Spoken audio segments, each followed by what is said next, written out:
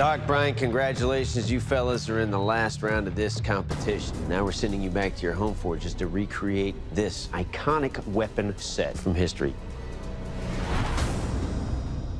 The classic Tomahawk and Bowie. Good luck, bladesmiths. We'll see you in 4 days. Good luck. Today I have to build a tomahawk and a Bowie knife. I have never made a tomahawk, but I'm super excited about doing that today. Planning on first forging the Bowie and then start working on the billet for the tomahawk. That went very well. Didn't have any major boo-boos. She is done for the night. Now it's time to start working on a hawk. This is a wrought iron leg vise. I am going to salvage some of the wrought iron and make the body of the tomahawk with that.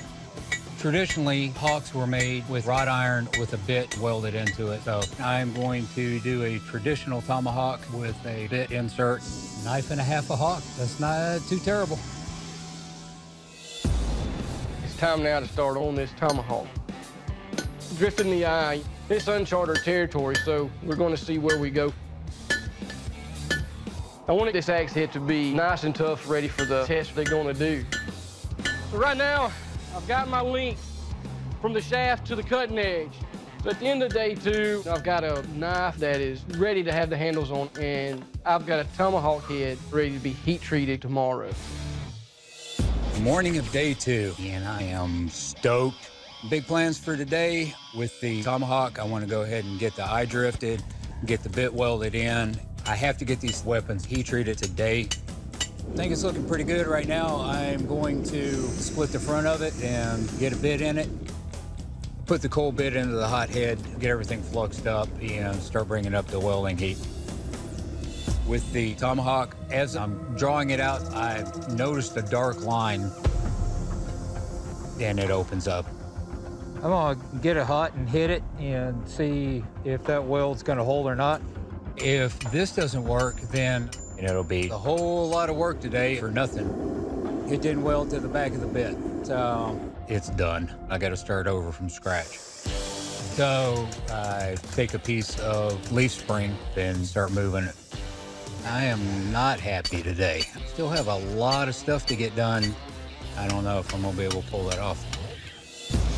Going into day 3, got my Bowie knife completed, handles ready to put together, and tomahawk ready for heat treat.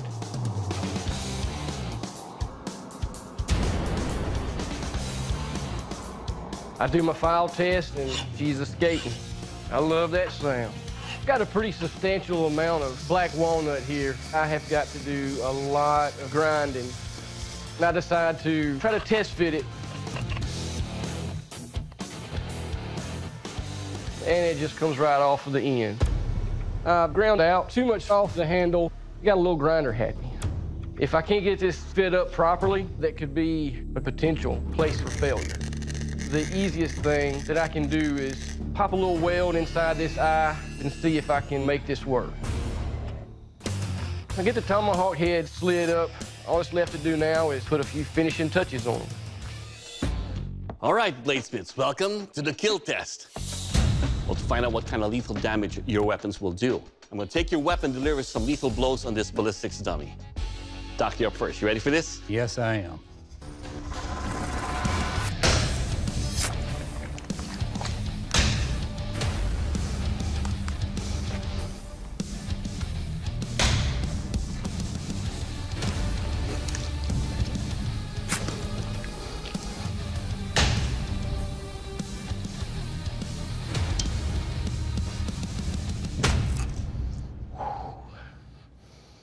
All right, Doc, let's talk about your set here.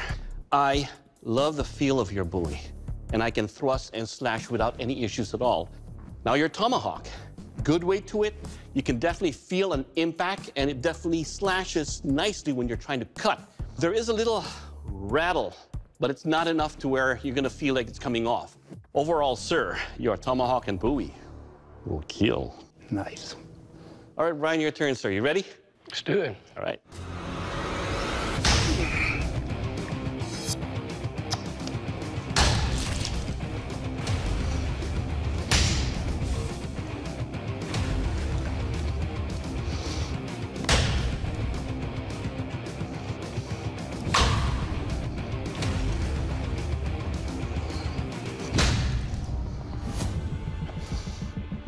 All right, Brian, let's talk about your buoy.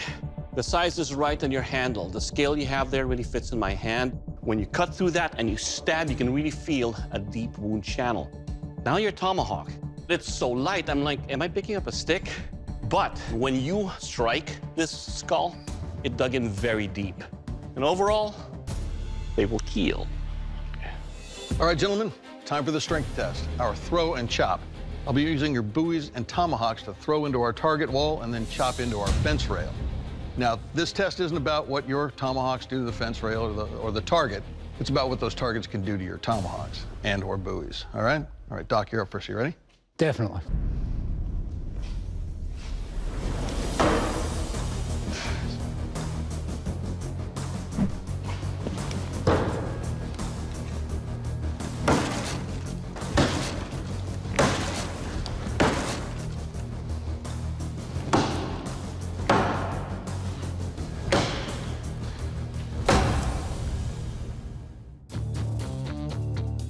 All right, so Doc, right off, got a good weight to it. There's enough weight there to get some good momentum in the throw. This is a friction fit, correct? Correct. It's a very traditional way to do this, so I'm not surprised that with throwing it, it's come a little bit loose. As far as your buoy goes, the grinds are beautiful. You've got that hollow, and then your clip point meets it, and that gives a lot of support for that tip. So well done. Thank you.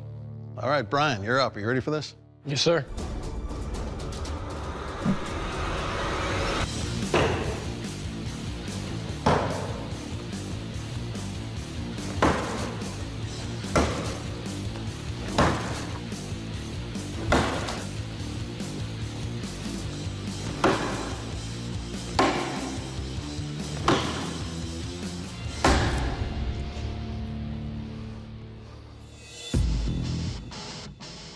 Brian, right off, and it throws beautifully.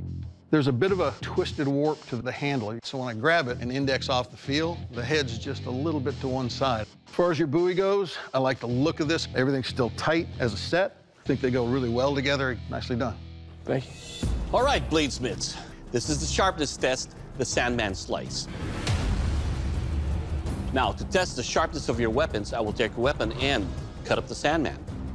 What's up, Doc? You ready for this? Definitely.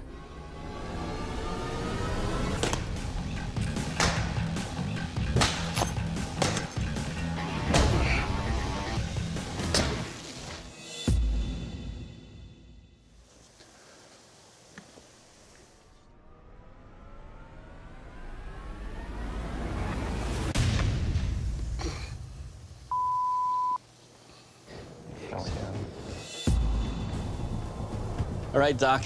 As you can see with a compression fit, a couple of times that thing loosened up. It shouldn't be that loose to where it comes and moves around when you're moving with the weapon, especially when you're doing some kind of attack or test with it. This is a nice stabber with your buoy here, and the chops, as you can see, are also deep chops. But then again, with this kind of thing, when you're chopping through, it just loosens up, and that's an issue. Overall, it'll cut.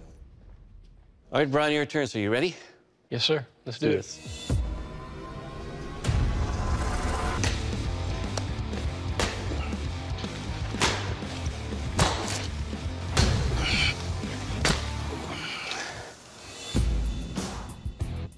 Brian, let's talk about your weapons right here. The Bowie's edge slices and dices. You can hook nicely with your tomahawk, and your tomahawk digs in when you're cutting also. And overall, your weapons, it will cut. Thank you. All right, gentlemen, your weapons have been tested. The judges have evaluated your work. Our new Forged in Fire champion is Brian. Congratulations. Unfortunately, Doc, at this time, I have to ask you to please leave the forge. Come on forward, my friend. If I could have done something differently, I would have probably figured a way to place the pin somewhere to keep the head from sliding back down. I came here to have fun. That was my #1 goal, and this has been a blast. Probably been one of the best experiences of my life. Brian, you are the new Forged in Fire champion, and that is a title that comes with a check for $10,000. Congratulations, my friend. Come on over here and shake our hands. Good job. Thanks. Good job, man. It's amazing. I've learned a lot. I learned that you don't quit when you're behind. Plans I have for that $10,000 is taking my wife on the honeymoon we didn't get. We'll be 10 years married, so I'm gonna treat her something nice.